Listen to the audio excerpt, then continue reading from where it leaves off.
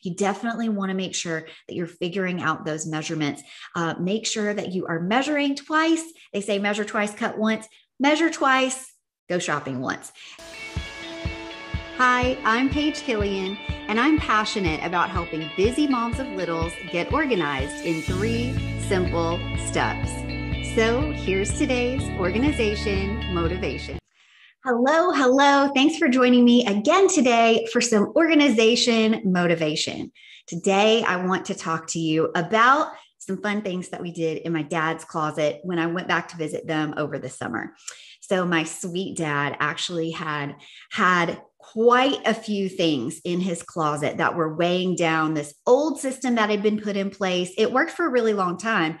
In fact, if I'm not mistaken, when my mom and I were chatting about it in this particular closet, we're like, I think that wire shelving has probably been there not only since they had lived in the house, which I think they probably, oh gosh, I was doing the math the other day. My mom said 22-ish years.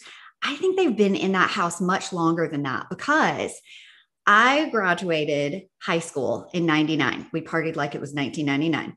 And then when I went to college, my freshman year, I remember I had to call my parents and ask them for Thanksgiving, which was the first time that I was coming back home in that school year, where our new house was. I remember when I was actually packing up to leave for college, I was also packing the rest of my room too, because they had found a house, bought the house, it was going through, it was a done deal. And I knew I wasn't going to be coming back to one of my childhood homes. I knew that as a semi sort of kind of adult, I think you're supposed to be like an adult when you're 18 plus. I knew that I was going to be coming back home to a new home. And I think that house had probably, even the closets in particular, had probably been installed in the very early 90s. So if that is the case, these particular shelving systems that had been put in this closet that my dad uses, they were old. They were not super functional. So here's the funniest part. At the very, very highest part, and these were high ceilings, the ceilings in the closet went all the way up to how high the actual ceiling is in the bedroom. And they're very high ceilings. And so we discovered when we moved in that someone had put a shelf that reached basically the roof of the ceiling just so they could hang stuff down. Now, that was pretty much wasted space that was up there. So I definitely can appreciate that there was a shelf that was placed there. So if you wanted to hang stuff, but it was so difficult to access. I mean, you had to have a multi-level ladder.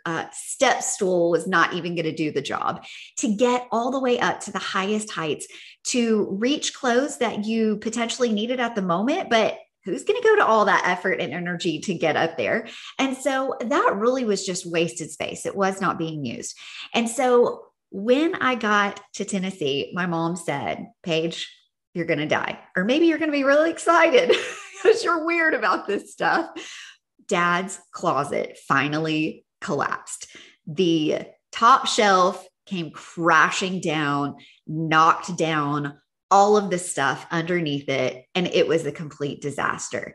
And she said, just be prepared to take your before picture because I told Dad, Tim, do not touch that closet because Paige is going to be so excited to get here and redo it for you. She's like, just don't even do anything. And of course, my dad, I definitely get a lot of that perfectionism from my dad because he really wants to keep things organized and nice and neat and things have their space. And he was like, I am not going to be able to go to sleep in the bed with all of this stuff spilling out of the closet. There's just no way I'm going to be able to sleep. So I commend him for those few days that everything was down in the floor all over the place.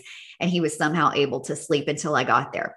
So when I got there, basically he went off to work and I took those before pictures and decided I wanted to get to work quickly. Now, what I could have easily done is just taken those shelves and drilled them back into place and put things back where they belong. But what do you know that I love to do? I love to do things in 3 simple steps. And I want to make sure not only is it simplified, but it's also really working best for my client in this particular case, my dad. And I wanted to make sure that it was serving him well. And what was there in the past wasn't serving him well. And when it came crashing down, 2 things there were issues with. Number one, it was a total disaster. They were all bent up and broken. And so I wasn't even going to be able to use that shelf really. And two, because I knew that it wasn't serving him, I wanted to be able to install something that was going to give him access at a reasonable height to reach the highest part, and then have a little more shelving up on top of that. So if he wanted to have some keepsakes, if he wanted to put some shoes that maybe he was only wearing in the super cold, chilly, snowy winter time, but he wasn't using year round, different things that he wasn't using all the time, I want to make sure he had a space for that. So as I looked at that closet, I thought, what are we going to do? How are we going to lay it out? And I knew that because there is a Container Store that is very close to where my family lives in Tennessee, I was going to go there and check out their Elfa Shelving system. Now, I have used Elfa Shelving in many different rooms of the house. I have used it to put in a wrapping paper station, gift wrapping station in clients' homes. I have used it to go on the backs of doors and mount it in nurseries for sweet little baskets that you can put cute little, baby booties and diapers and wipes and pacifiers and cute little onesies. You get the idea, all the cuteness and functional things. And I've also used it in pantries. Sometimes people use Elfa Shelving to put in their pantries. So I've used it in different rooms and of course in closets. So if you're trying to figure out where to go to get people who are knowledgeable about what it is that you're going to be mounting and using for years to come, I'm going to always suggest going to the Container Store. Their materials that they use, the quality of them is great. They often carry the same things over years. So if you do something one year and then many years later, you need to add to it or you need to do a little bit of a redesign, they're going to have a lot of those pieces or something that's going to work in your already existing Elfa Shelving system. And that is just going to simplify anything that you might do in the future. Now, on that note, with the future, one of the things I was talking to my mom about when I was talking to her about how I was going to design it, I really wanted to make sure that if we put something like this in and invested in that nicer material instead of just the old wire rack that had been drilled into the wall sort of haphazardly, I wanted to make sure that she got her money's worth when we were talking about doing that. She kind of just hands over the credit card. I talked about it last week when I said when and what to paint. She'll sort of just hand over the credit card and be like, Paige, do your thing, do what you know how to do. So this was something that I was really excited about doing. And I assured her that if they ever did end up relocating, that the cool thing about this Elfa Shelving system is that she was going to be able to, they were going to be able to actually take it and remount it in a different location. So that's what's really cool about Elfa Shelving is that it can be in all those different rooms of the house. Like I was telling you, you could do it in a garage. You could do it in any room of the house. So you can repurpose these items that in this case, they're going to get mounted in my dad's closet. So one of the first things I did is I went over to the back area where the closet design expert specialist was, and I chatted with her and I said, here are the measurements. So you definitely want to make sure that you're figuring out those measurements. Make sure that you are measuring twice. They say measure twice, cut once, measure twice, go shopping once. So what I did is I took her the measurements of the closet. I made sure that I had the depth. So how far out we had from the back of the closet to where the doors were going to close. I had the height of the closet, which in this case, it was absolutely ridiculous because like I told you, it went up so high, but the drop down, let's see if I can paint this picture. The drop down of the frame of the closet was so low. So as I said, when you step inside the closet and you look up to the highest height, that is really not usable space. And so there was that crazy high shelf that had been placed in there and just like, it was not getting used. It was totally pointless. So the height of this particular closet wasn't necessarily something that I was worried about. What I did want to make sure is that I measured the height from the floor up to the top of the frame. So we knew how much space we had to work with so that my dad could then reach his hand into the closet and hang up on the highest row, the clothes that he wants to hang. And then, like I said, I was going to make sure there was a shelf on top of that rod so that he could place some keepsakes, he could place boots or anything like that that he wanted to keep up there that he wasn't needing to access easily all the time without a step stool. So that was something that I made sure I had that measurement. And then also the length of it. Now, this is what was going to be tricky is because there's a fuse box that was in that particular closet. And I needed to make sure the door would swing open and closed on the fuse box. Clothes weren't going to be in the way. And then certainly those shelves that we were mounting weren't going to be in the way. So take a look at your closet space. And if you're trying to make something fit and you're doing those measurements, take all those little things into consideration. I actually just happened to visit my bestie whenever I was in Tennessee, and she took me in her closet because we had worked on that just virtually. I should take this moment to say, if I'm not local to your city and you are wanting to get organized, I offer a virtual organizing session. You can go to everythingwithstyle.com over the contact page and reach out to me, and we will figure out a way to get a virtual organizing session on the books.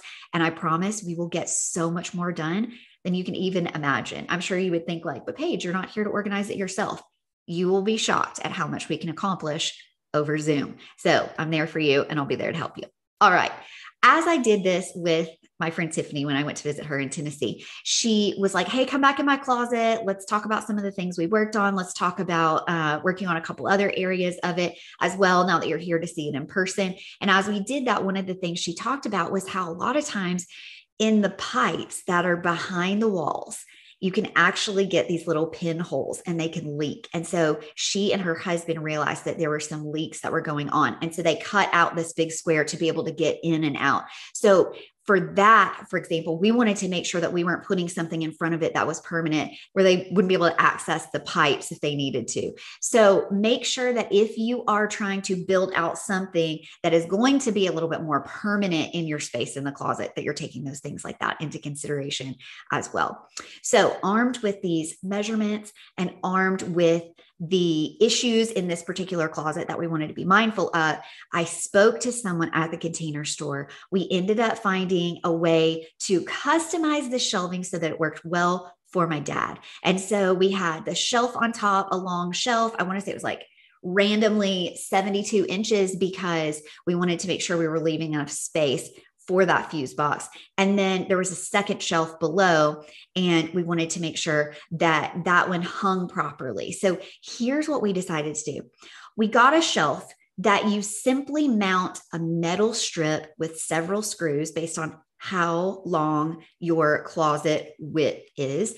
And all we had to do was mount that one strip up at the highest position where we wanted that first shelf with the drop down rod below it to be hung. And you want to make sure you're taking into consideration, if you've got studs, then you can drill directly into that with a screw. If you don't have studs and it's drywall, you want to make sure that you've got anchors properly securing those screws so that things do not fall down.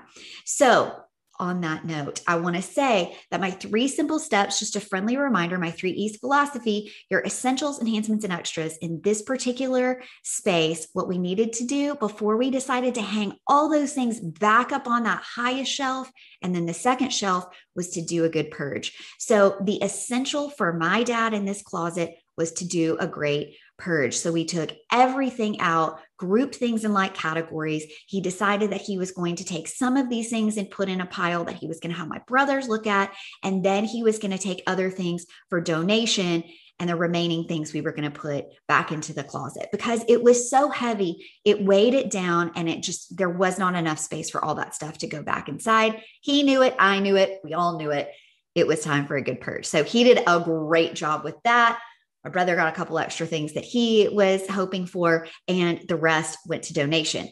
That was actually enhancement. That was where we took the stuff and donated everything that we had done with that essential purge so that it could then serve someone else. And then finally, the extra was getting the proper organization put in place. And that's where this Elfa Shelving came in. So after we measured that one strip, my sweet brother came over and he drilled that in for me. And then I just had 4 long vertical metal strips that had holes for the placement of the shelving to hook into. And this is what's so cool. I told you that if you do the Elfa Shelving in one area of your home and you decide to move, all you have to do then is undrill those screws, take that top strip to a different location, make sure that it works in there. If for some reason it needs to be cut, you can measure it and you can still cut it, or you can go back to the Container Store and you can add on an additional strip if the space you're moving it into is actually larger. And then all you have to do is grab these. Now, we did 4 in my dad's closet, these long vertical metal hanging strips. You simply hook them. They have a little bit of a hook at the top. You hook them along the top strip that you mounted with those screws, and the weight of the shelving and the bar that goes in, the weight of the clothes that hang on that actually holds it in place. So you don't even have to drill it down at the bottom. You don't have to drill in the second shelf that we had floating below. They all just hang. And then with the bar below those 2 shelves that we put in, you just hang the clothing that's on the hanger, the shirt and the pant hanger and the suit jacket hanger. You just simply have the weight of that keep it in place. So it is a pretty cool situation with minimal mounting effort and energy. The timing of it is super easy. So that is all we did. We put in those 2 shelves. Up on top of the shelves, we actually got these clear plastic liners that actually would keep things from falling through. What Dad had in the past was these wire racks that had all of these gaps. And if you have high heels, for example, my dad didn't have those, but if you have high heels and you're trying to put those in, or if you're trying to place things on top that have something narrow or skinny, it can fall right through. And so there is a very simple solution. All you have to do is get these cool, clear plastic liners that go over the top to fit that particular shelf. And then you can place your items on top. You could do baskets if maybe you want to keep accessories in there. If you want to keep ties or belts or bow ties or pocket squares or hats or anything like that in baskets, you can place those there. If you want to have things freely out, like for Dad, I wanted it to be super easily accessible. So we had the shelf on top. We had the first rack. I made sure that whenever I hung those in place, that I took his longest item, I put that up on top, grouped it in light categories. So his long sleeve pattern dress shirts, his short sleeve pattern dress shirts, his all white dress shirts, his short sleeve white polo shirts or casual shirts, all on one area in that row. Down below, we dropped down and we put some of his more casual stuff that he's going to be reaching for more often. Those are things like his pants, jeans, shorts. We hung those up on pant hangers. So the shorts just hung down to keep room open in his dresser for other things he wanted to fold. More casual t-shirts. We had a section that was all of his sports clothing. So just consider what it is that you're going to put in there before you hang things. But the beautiful thing about the Elfa shelving is that you can easily raise, and my sweet mom had to help me with this because I realized that once we started to put something on the shelf, I wanted to make sure there was enough space for him to actually see on that lower shelf his shoes that lined, like right whenever he walked in, he could see, oh, I got my dress stuff up top, dressy clothes. And then there's a shelf that has all of my shoes that are easily accessible. So he doesn't have to bend over and pick those up. And then down below it is the second row of all of his hanging more casual clothes. So again, you want to consider something that is movable like Elfa shelving, where once you put it in, if you start hanging and you think, I actually feel like I want to make a little bit more space for this, then you can easily lift that shelf up, pop it up on the next rung on those 4 vertical metal strips that were hanging down that I told you about. I stood on one end, she stood on another. We lifted it and raised it to the next height that we wanted. So again, Elfa shelving has so many options. These were the ones that we used, but we could have easily put in lots of different things. You can add in baskets. You can add in drawers, mesh drawers that they pull out that you can organize things in as well. But he really needed a lot of that hanging space. So that's what worked for my dad's closet. There are endless possibilities with Elfa shelving. I highly recommend it and encourage you to head over to the Container Store online and check out some of the different stuff they've done, and then head in with your measurements of your closet, taking into consideration any specialty needs in your closet, and then take that to one of the closet designers there because they are super helpful They can tell you all of the options, and they have a lot of really nice high-end finishes. And then they also have some lesser expensive things if you need more of a quick fix or something simple. And then you can build on that over time if your needs actually change.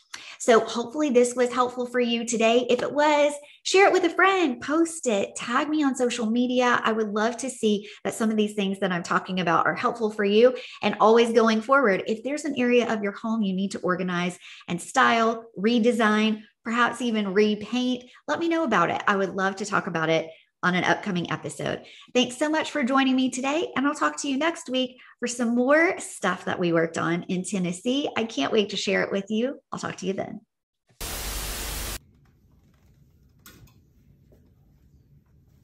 Oh, and stop. Take a drink, Paige. It's still going. Hey, thanks for watching this video. For more resources to organize and style your busy life in 3 simple steps, head over to everythingwithstyle.com and connect with me on Instagram at everythingwithstylemom. Don't forget to check out the Mom's Organization Motivation podcast over on Apple Podcasts, Spotify, any of your favorite platforms. And if you loved this video, it would make me so happy if you would subscribe and share it with your friends. Thanks so much for watching, and happy organizing.